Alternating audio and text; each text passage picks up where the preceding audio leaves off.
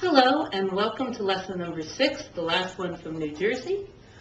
This is going to be on multiple lenses, but the special case where one of the lenses makes an image behind the second lens.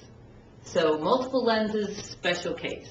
And for this you're going to need a straight line, an arrow, and at least 10 little marks. Now notice, is this a perfectly straight line? No, I can't seem to draw straight lines. But it was supposed to be a straight line.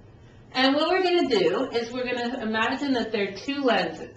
One lens is at 3 centimeters in, 1, 2, 3, and it's convex. The other one is going to be 2 centimeters away from that, and also convex. Both of these are going to have a focal point of 2. Focal point of 2. Focal point of 2. Which means this one has a dot and actually has a back focal point right here, but we don't really need that. And this one has a focal point right here and a focal point right here. This is a very special case, a case where they both have the same focal point and they're sitting on each other's focal point. This is a special case because that's actually the special case is the only one you can draw. All right, so we're going to do lens number 1. Number 1. The focal point is 2 centimeters. The distance is 3 centimeters. So just like I did on the last lesson, I guess I'll do it again. Distance of image is 1 over the focal length minus 1 over the distance, which is 3/6 minus 2/6 is 1/6. The image is at 6 centimeters. Which means 6 centimeters behind 1, 2, 3, 4, 5, 6. 6 centimeters, I'm going to put a little mark. 6 centimeters is where the image would be if this lens wasn't here. But now you put this lens here. Uh-oh, the image that we're going to use as our object is now behind the lens. So it can be very confusing. Lens number 2. It also has a focal length of 2 centimeters, but it doesn't have a distance of 3 centimeters.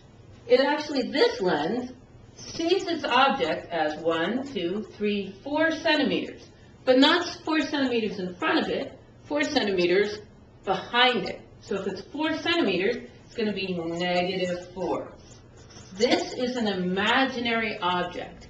You can only have an imaginary object if you have more than one lens. Sort of a weird concept, but you're using the image from the first one as your object for the second one, and since the image is on the wrong side of the lens, we have to say it's negative. So we're going to go to the equation. 1 over di equals 1 over the focal length, 2 minus 1 over the distance, 1 over -4. So this is 1/2 plus 1/4, which is 3/4. Or that means our distance is 4/3. That means our distance should be about 1 1/3. It should be about right there, behind the lens. Okay, so how do we draw this? Should be about there. Only can draw them with imaginary objects in this special case, because something weird happens. Let's start with the first lens. We start with the horizontal line, and then it bends to the focal point. However, the focal point of this lens is the center of this lens. So when it hits here, it just keeps on going.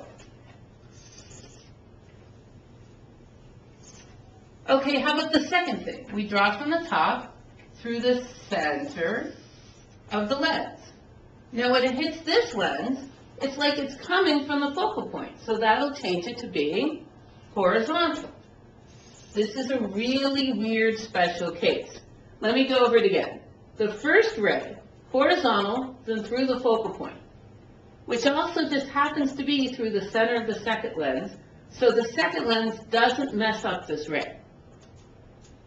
The second ray goes through the center of this lens. When it hits this one, it's like it's coming from the focal point, so it makes it go straight. If you look at it backwards, it's going straight horizontal, so then it would go through the focal point. And this one is coming from the focal point, so then it becomes horizontal. Like I said, this only works in the special case. And in this case, we've got an image that is a little bit more than 1. It actually looks like 1 2/3 instead of 1 1/3, but when you draw it, you're just trying to get an estimate. Notice that this is a real image because the light actually hits it. We can't say it's real because it's upside down because we have 2 lenses, so it could go either way. But it's real because the light actually goes to it. We don't have to go ... and see where the image is. But it is upside down. How big is this compared to this? Well, if you look at it, it looks a tiny bit smaller, but you can't really tell. So let's look at the map to see if it's bigger or smaller. What is the magnification from the first lens? From lens number 1, the magnification is the ratio of the 2 distances. So you go from 3 to 6. So it should be, from the first lens, the magnification should be 6/3, or 2 times as big, but upside down. So first one, magnification is -2. Sorry, ran out of room.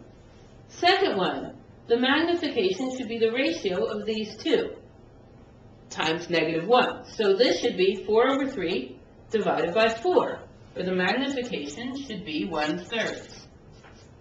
1/3. Sort of ran out of room. Ratio means you divide this one by this one and multiply by -1. Ratio means you divide this one by this one and multiply by -1. So this one, the first lens, flipped it and made it twice as big. The second one didn't flip it and made it 1/3 as big. The total is -2/3. 2 times 1/3 as big as the first one. So if the first one was 3 centimeters tall, the second one is -2 centimeters tall. This is a very weird case and a very special case. And that's the end, and please email me your questions, and I will see you on Friday. Night.